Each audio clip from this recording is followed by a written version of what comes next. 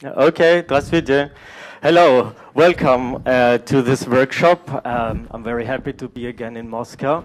And one thing I want to say to you, now you heard or you hear 3 presentations.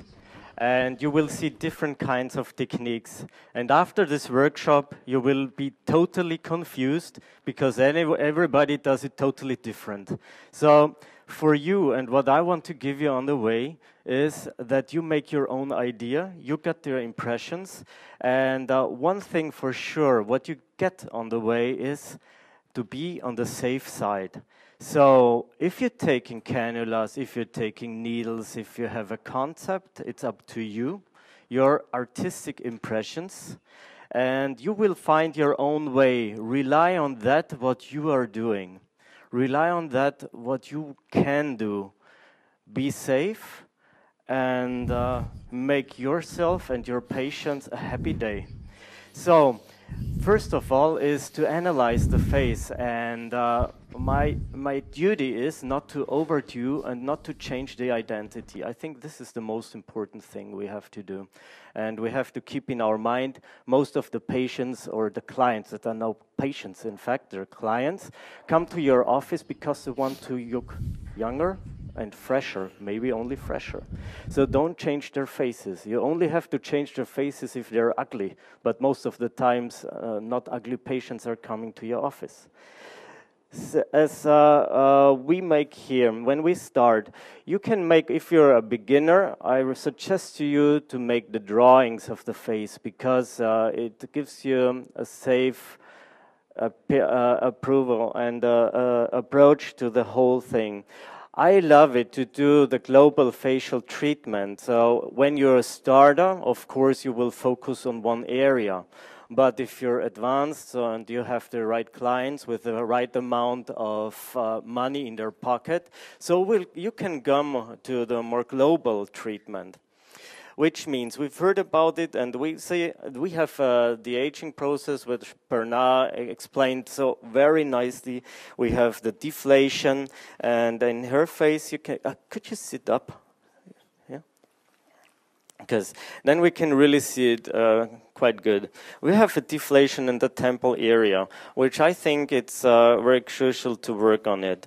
Then we have a slight deflation here and also a little bit of a sagging, which means with a small amount of volume, you can improve this appearance around the orbital rim.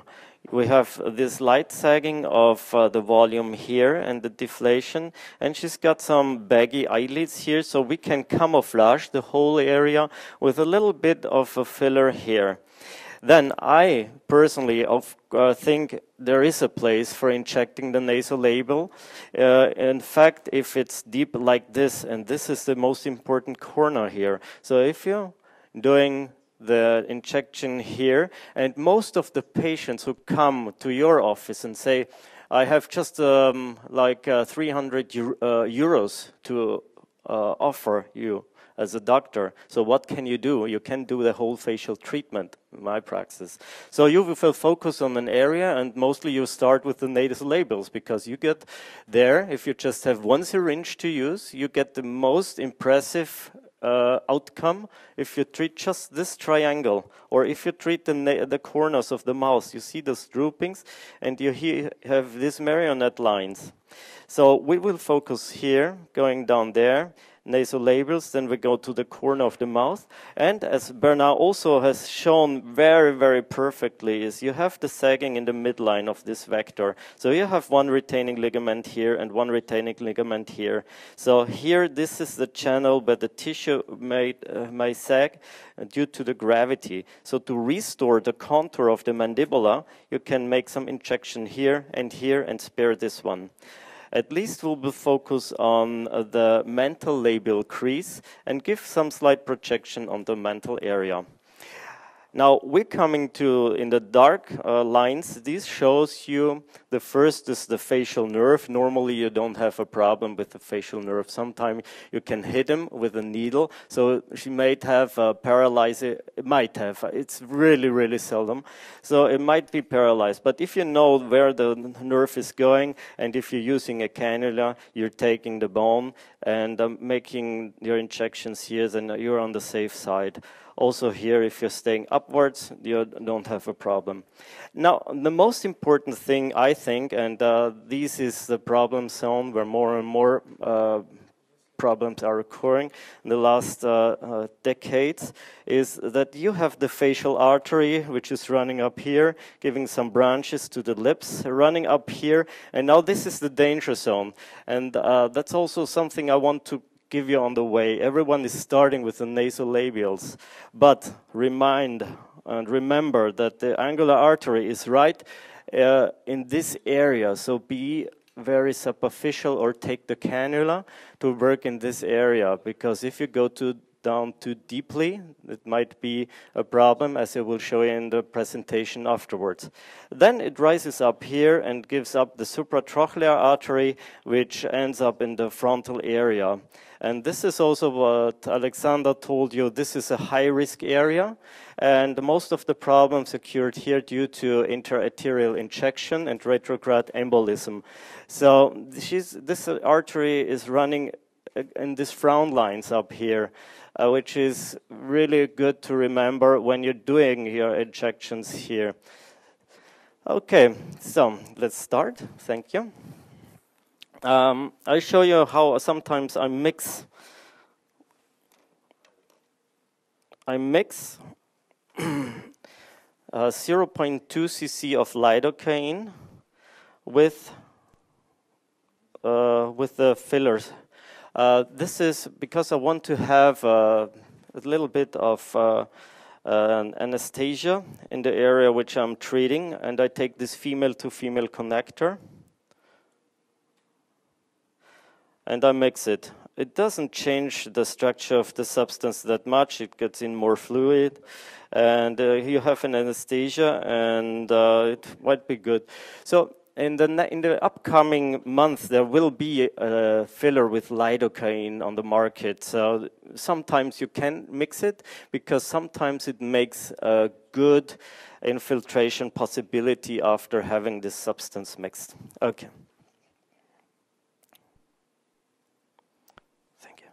Take this with a cannula then. One thing is also important is take sterile gloves to work with it, because also there is an ongoing discussion about biofilms and infections, and I think it is really, really a big mistake if you don't do it properly, if the disinfection is not that perfect. If you get, especially if you're using cannulas, if you get some infection down there, then you might have problems which are really ongoing and persisting over months and years. Okay, we did a clear disinfection of the face before, so I'm quite on the safe side. I take a compress. I take the cannula after. I start with a normal needle now, with a volume. This is volume. This was mixed with lidocaine, and this is without. So, okay. Going to the temporal area. I will treat first the right side, then you have a review on the face to see the difference. To treat the temporal area, here I don't need normally a lidocaine, so it's a pure volume. And you have here two layers. You have the deep plane and the superficial plane separated by two fascias, which means I don't suggest to go to the bone, because then you're under the muscle. You could, because it's a safe area, but better is you try to get between those two layers, between those two fascias, and then you make your injection perpendicular, slowly, smooth. You turn the needle, What are you injecting now? Volume. Volume, yes. And what is the deepness of the injection? It's half a needle. That is something which can happen because you have a lot of veins here, and then you make your compression. And I like to massage it in this area because it spreads in between those two fascias.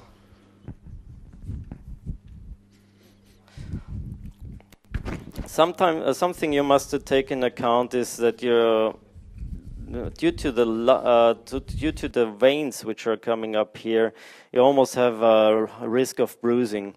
If you want to be on the safe side, then it's better to take a cannula in this area. But I just wanted to show you how the different approaches are. So,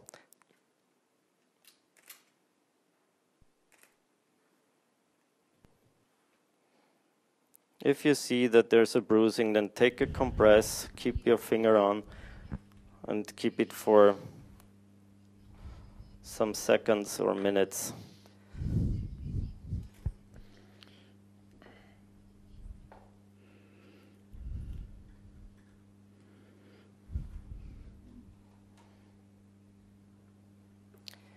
Okay.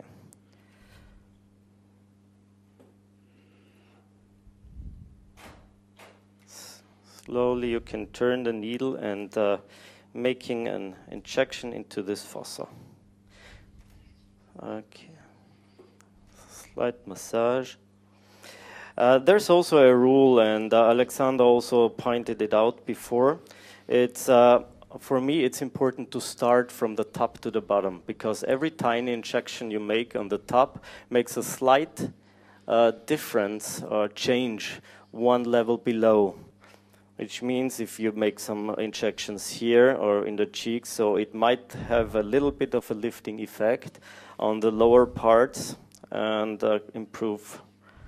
So you won't need that much substance as if you only treat this particular area. Okay. But anyway, you have injected the temple urea, yes? But you have inject temple urea. Yeah. How much you have inject? 0.5. And well, and half a needle, yes? Yes. Deepness. You was on the bottom, or you inject just in the muscle? No, I try to be over the muscle in between those two layers, the superficial fascia and the deep temporal fascia. So we inject half cc volume superficially between the two layers. Yes, okay. And I try not to spread it, because normally you can do this quite easily. Okay, good. I keep this. Now I take Pluryal with a needle. Now I'm going to dance around the orbit, which means I'm going to inject to the orbital rim. And I start at the teardrop deformity. Can I have a new compress? Oh, so, yeah. Thomas, can you show us once more patient to sit her and let doctors sore her teardrop? Yes. Can she sit? Yeah. For a moment. Okay. Okay. Oh. Okay. The teardrop deformity is quite in the middle, where you see the white lines. The white lines are marking the orbital rim, which is very important because you see here, this is the teardrop, and here I'm working on this depression around the orbital rim. You have here also some retaining ligament, the septal retaining ligament, and down there's the SUF compartment. But I want, because she's got a little bit of a baggy eyelid here, and I want to camouflage this by staying deep on the bone and giving some projection in the midline area and in the lateral part. Если есть какие-то вопросы из зала, вы можете задавать сейчас. Okay.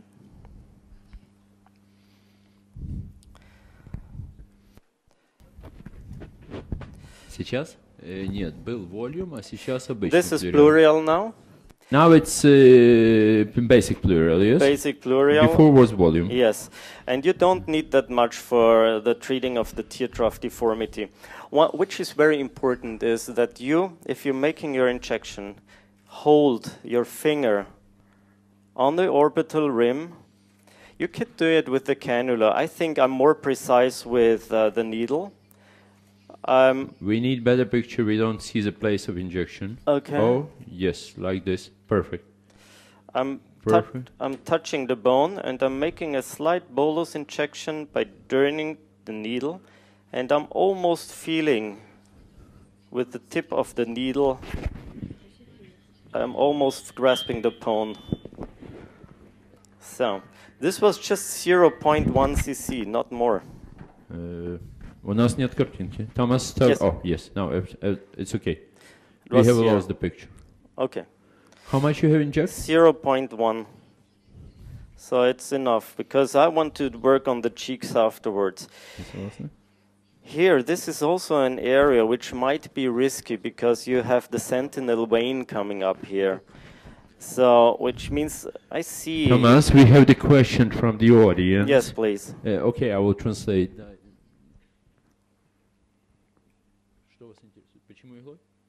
Well, the lady is asking why you are injecting this area by needle, not by cannula. Can you tell your version? Because I'm also injecting with a needle.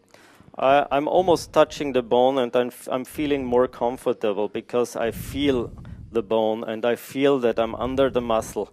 And if I'm turning, I make just one injection point, and I'm turning the needle by injecting. And then, with a slight massage, I bring the substance, I squeeze it out. Not much. And you are doing aspiration, yes?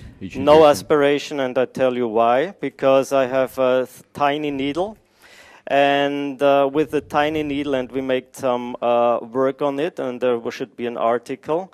If you have a 31 gauge needle, you can aspirate whatever you want, you never get blood in.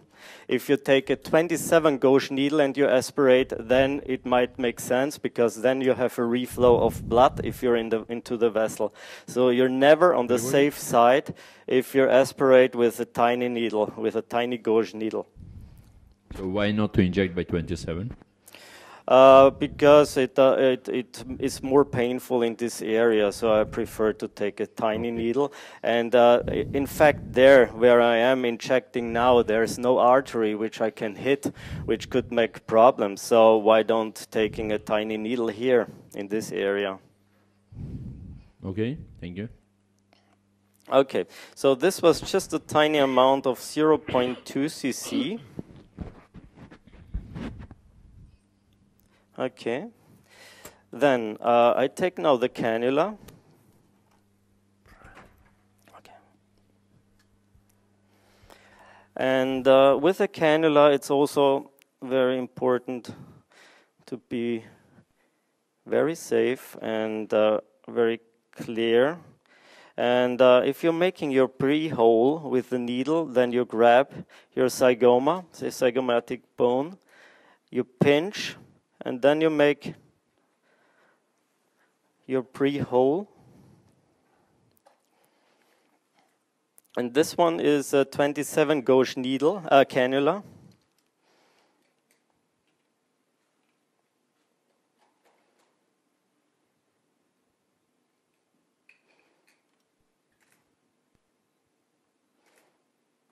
And from this port, sometimes you squeeze it. And then you're in. And what I want to make is a little bit of a projection in the cheek area. You see, I'm quite deep now. You see where the cannula is? You can see it exactly. I want to go around the lower part of the orbit, in front of the zygoma. And this is also mixed with lidocaine.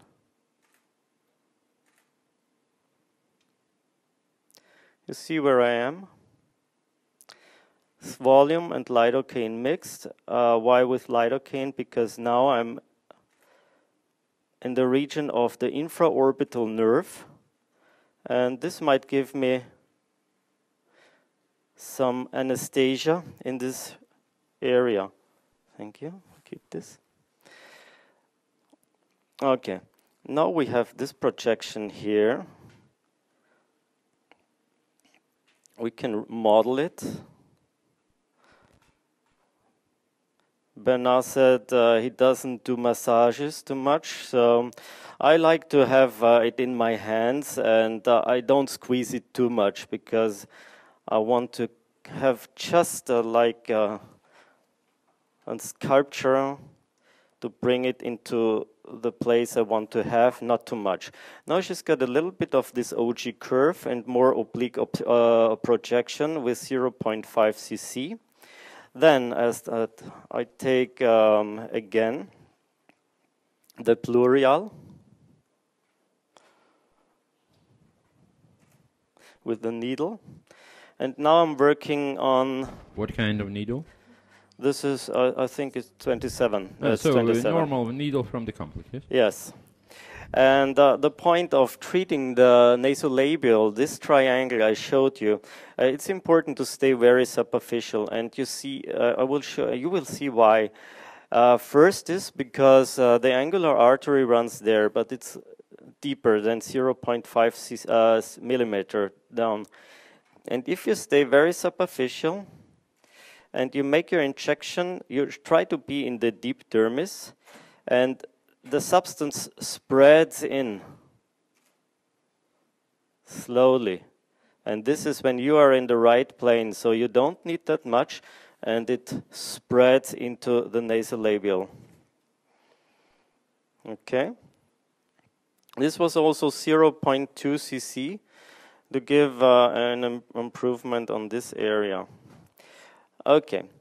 We stay here because I have it in my hands, and I want to work on this mentolabial fold here, and also here. Thomas, once more, what was the depthness of the injection? Very superficial. You try to stay in the deep dermis, which means it's just 0.2 2 millimeters of one. Thank you. Also here, if you want to work on those mentolabial crease, you try to stay very superficial. Sorry. Okay, that's it. Okay, now I'm taking again volume with the needle. And we're soon finished on this side. And now I'm working on the mental retaining ligament with volume. And I try also to be very superficial here. So it's real volume or basic? Real volume. Volume and you superficial injection? Superficial, and then I go down to the depth. So it will be double injection? Yes. Double stage, superficial and deep, yes? Here you could aspirate, because now I have a 27 gauge needle, and this could make some, you could see if there's if you're in the artery, but normally, yeah, here you should beware, of course, because you have the facial artery running up here. And now we're going for the contour here. Here I'm staying quite deep.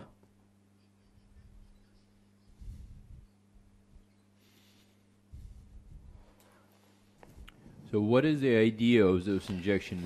This injection should make the harmonization of the mandibular angle, because here she has this retaining ligament and she has these jowls, and this also to camouflage the sagging and the jowl. And from an anatomical point of view, where exactly you are injecting, where exactly you are trying to base the filler? And here it is the, if you see, there is an impression of the skin here, and this is the insertion of the mandibular retaining ligament. Here you have the platysmal cutaneous retaining ligament, and if you know anatomically, that they're retaining, which means in between this soft tissue is sagging down. So if you're making your injection around those ligaments, it will straight up a little bit the soft tissue and give more projection and a more harmonious curve of the mandibular angle. So we can tell that you are injecting under the ligament not to give the possibility for the protrusion, yes? Right. Perfect, thank you. And at least I'm giving a little bit of projection to the chin area, very deep. And then we're done on this side.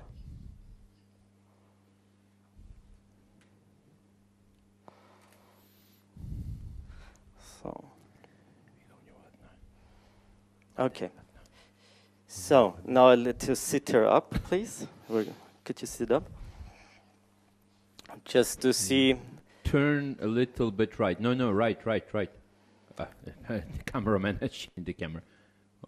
More right. Oh, perfect. Yeah? Yes, perfect. You see, that's not a lot of substance, but what I think it's improved is this curve here. And maybe we could give some little bit of injection Thomas. here. Yes? Well, doctors are starting to vote. Is it possible or not to inject the middle set? I mean, exactly the cheek. Don't you think it will be better to give more volume into Here? the middle part of the face? Here? Yes. Yeah. From the projection of the eye. From my point of view, no. But it almost belongs to your own possibilities and aesthetic view. So might be that people are more satisfied with having more projection here. I think I don't want to overdo it because she's got now a good transition here and here. And what is the total quantity of fillers that you have been injecting to this half of the face? I think it was 2.5. 2.5. Yes. cc. Yeah. Per half part. Okay, I think also it's enough. It's enough. Because in real life, there is no possibility to inject 3-4 syringes per session. Right. Okay. Okay, now turn. And up. Ну, вы слышали перевод, да? Что, в принципе, неплохо, но как бы, скажем так, мы должны стараться максимально... One moment, Thomas, I have something to tell to the audience. Yes. Мы, конечно, можем показать сейчас. Мы можем показать на мастер-классе, как колоть 8 шприцов, да? Вы это в жизни будете повторять? Нет. Мастер-класс должен быть таким, чтобы вы завтра пришли к себе в клинику и повторили то, что вы видели. 8 шприцов никто не колет сразу. Да, я слушаю вас. Yeah. Okay. So I change, and I think we will. Okay. Yeah. Okay. Good. Next one is waiting. So I hope you had some ideas. You know, it might be a little bit confusing, but I think you get some ideas on your way. Okay. So now, Thomas, yeah? We have a question. One doctor is asking that you was injecting under the ligament, yes, I mean the lower contour, and I'm not sure, but I'm just translating what I have heard, that the length of that ligament is not more than 3 centimeters. And to put 2 boluses on this distance, yes, 3 centimeters, there is the risk that they will be contouring. I'm not sure, it is just a question and you have to answer. Yeah, this ligament is really tiny ligament. It has maybe around 3 millimeters or 4 millimeters of length. So the idea is to place the substance around these ligaments like a column, and to reinforce this column and to raise a little bit the soft tissue which the ligament is grasping. So this ligament comes from the bone and goes into the skin and holds the skin into the place. And it's almost, due to the sagging, of the soft tissue, you see the insertions of these ligaments. And the idea is to place it around and to camouflage, so you don't need that much of a substance and volume there, and you can make a really good job to recontour the face. Okay, we will turn back to that question at the end of this session of our forum, because the lady is surgeon and she wants to discuss with you personally. Okay. Now I did the whole the half face, and now I charge her money for the next side. Thank you. Okay.